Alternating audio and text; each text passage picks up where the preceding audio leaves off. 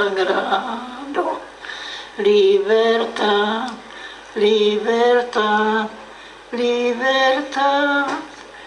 Oíste el ruido de rotas cadenas, ver en trono a la noble igualdad. Ya sus tronos dignísimos alzaron las provincias unidas del sur y los libres del mundo responden al gran pueblo argentino salud. Al gran pueblo argentino salud. Sean eternos los laureles que supimos conseguir, que supimos conseguir. Coronados de gloria, vivamos, oh juremos de gloria morir.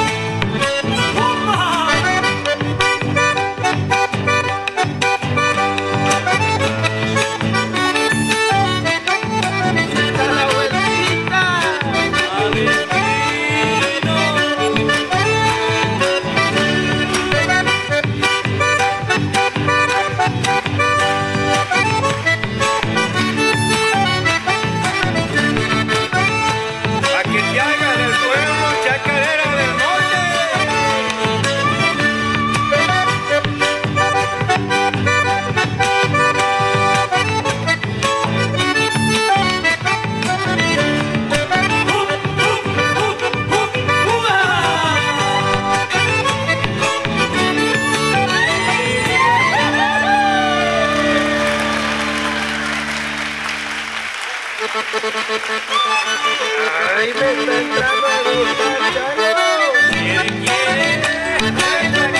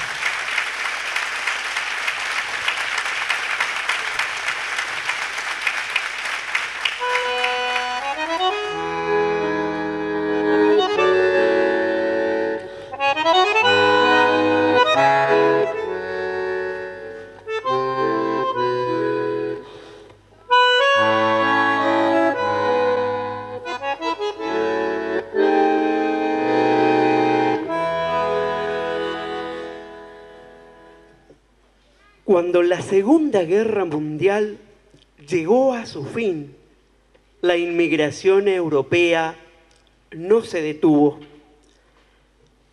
Když skončila druhá světová válka, příliv Evropanů se nezastavil. Cientos de hombres y mujeres siguieron buscando nuevos sueños, pero sobre todo paz. Stovky mužů a žen hledali nejenom nové sny, ale hlavně mír. Hasta aquí llegaron del lejano norte de Italia decenas de muchachos en busca de trabajo. Až sem přijeli z dalekého severu Itálie desítky mladých mužů hledat práci. Sus habilidades para la construcción enseguida lo transformaron en hábiles constructores y albañiles. Své stavitelské schopnosti ihned zúročili jako šikovní stavitelé a zedníci. El bar de un checo de apellido Matic los recibía a la hora del descanso. Po práci chodívali rádi do baru Čecha Maticha. Entre charla y copas, los albañiles, venidos de Italia, sorprendieron un día al amable checo, dueño del bar, entonando una vieja canción checa que emocionó enormemente a un sorprendido don Matic. Italští zedníci mezi rozhovory a poháry vína nebo piva jednoho dne překvapili milého Čecha, majitele podniku tím, že zpívali jednu starou českou píseň, která v překvapeném Matichovi zbudila emoce. ¿Qué milagro ocurrió en esas mesas habitadas por europeos? Jaký zázrak se udál u stolů těchto Evropanů? El milagro de encontrarse en una tierra de paz. Zázrak setkání se v zemi míru. Los muchachos de la Italia del Norte habían sido tomados prisioneros durante la terrible guerra por el ejército austrohúngaro. Su destino entonces fue trabajar las tierras de una antigua región de Moravia. Muži ze severu Itálie byli v průběhu té strašné války vězněni rakouskou-uherskou armádou. Jejich pracovní destinací se tehdy stal starodávný region Moravy. Allí conocieron el idioma de los checos y allí conocieron sus costumbres y también sus canciones. Tam poznali jazyk Čechů, jejich zvyky a také písničky. Ahora, en esta tierra de paz, los italianos y los checos podían entonar, libres y emocionados, una canción que los unía.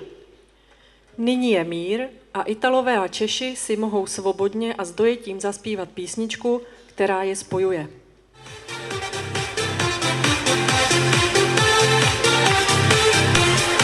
Umazali kozu, umazali kozu, utrhla. Ona se jí nosi, ona se jí nosi, utrhla.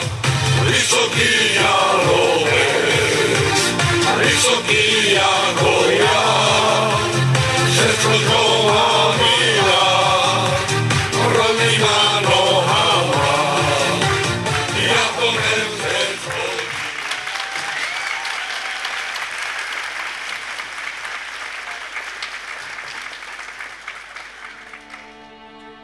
Štěstí, zdraví, pokoj svatý vinšujeme vám.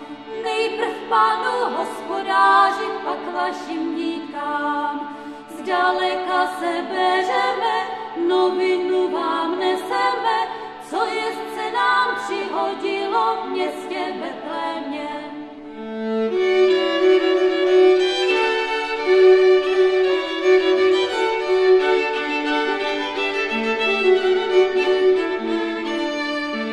Narodil se tam synáček, posíláme k vám, byste mu koledu dali, však však já mu ji dám. Chlebíčka nechce vrátit, nakrmila ho máti, rač tolárek neb dukátek máte poslati.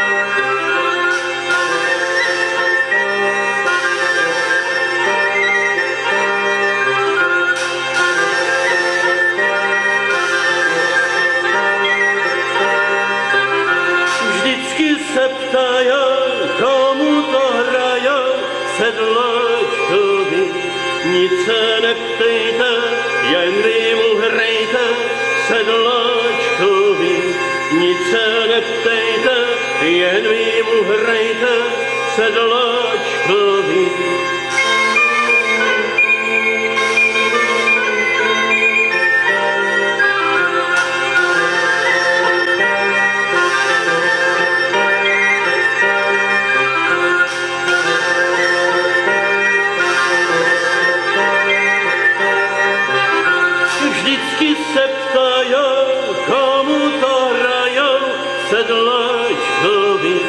Sedlák musí vstát, dezantuře za koníčkovi. Sedlák musí vstát, dezantuře za koníčkovi.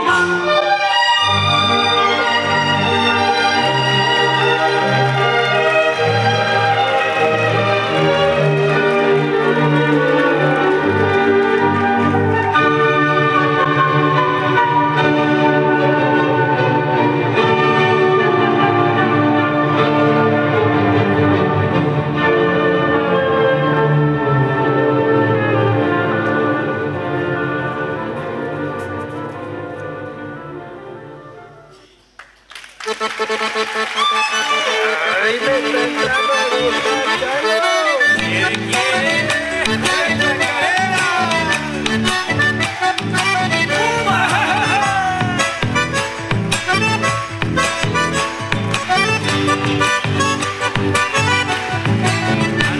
chacarera!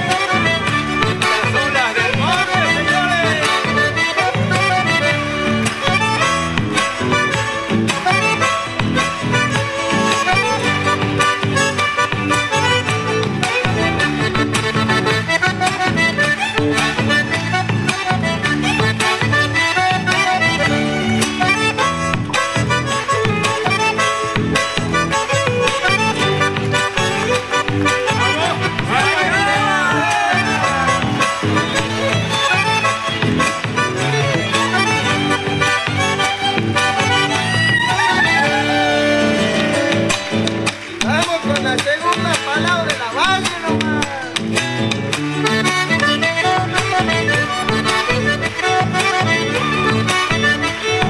¿Dónde nomás?